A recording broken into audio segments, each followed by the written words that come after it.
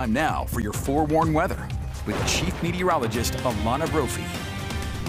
All right, a big hurricane on the way and a lot of other things to take note of weather-wise as well. Yeah, but back here at home, pretty calm conditions, Alana. Closer to home for the Wasatch Front, we have calm conditions, but check this out. I have to show you, this is a live view of the rainbow. It is raining in Cedar City. This is happening right now. Temperatures at 61 degrees, cooling down with this wet weather over Iron County, but I can't get enough because you see the sun on that looks like a postcard. So I had to share it with you on this Tuesday. I hope it brightens your day as it brightened mine. Let's look at where that wet weather is. Storm Tracker Radar shows that line of storms moving from west to east over I-15, not just for Cedar City, but could be cold enough at the top of Bryan Head to pick up a few flakes. We definitely know it's soggy. Over the higher terrain, we've got those clouds and we've got the moisture definitely coming through. Towards the I-15 and I-70 corridor near Richfield, soggy conditions there, and we've got some fresh lightning popping up on the map. As we step back, southeastern Utah starting to quiet down at this hour. Central Utah, though, bubbling up. There's that wet weather coming through the west desert. Places like Eureka and Vernon showing those echoes of moisture. You can see some lightning now embedded there. It's the southern end of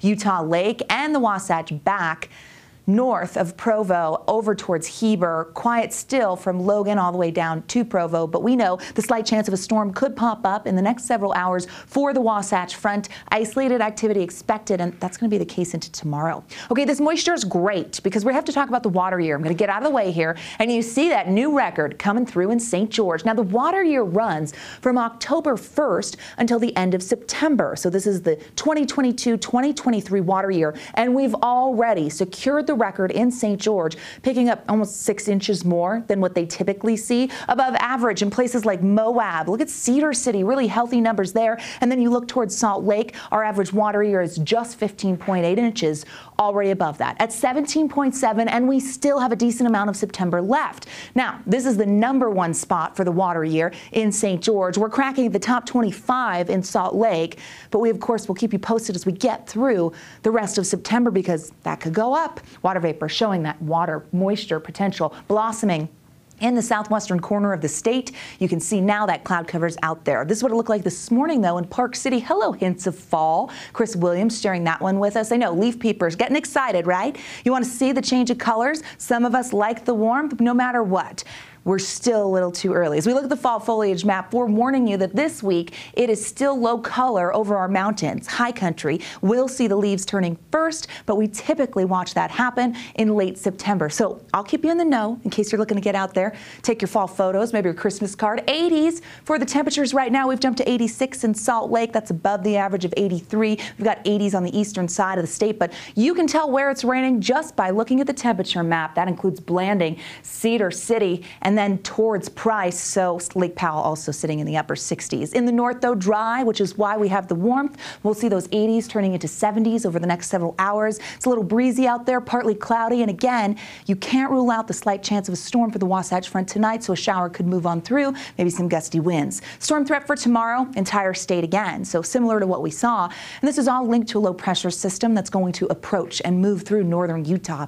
Futurecast shows the storms on the move, moving from west to east. Our westerly flow helping with that by 8 p.m. Still very active in southwestern Utah. Central Utah also has a little bit of activity, but most of this holds on and clears out for the overnight. Eastern Utah has just some spotty activities. We get through Wednesday, looks like the best chance for us to see wet weather. Some spotty showers pop up by 11 a.m. in northern Utah, and then we watch over the mountains, especially as those storms develop and roll into adjacent valleys. The chance for Salt Lake to have it, you notice that on the map there by the afternoon, Tooele County and into Salt Lake County. Also another round for the southern half of the state for our Wednesday evening. That's why flash flood potential remains increased. It's probable at Arches, Canyonlands, and Capitol Reef.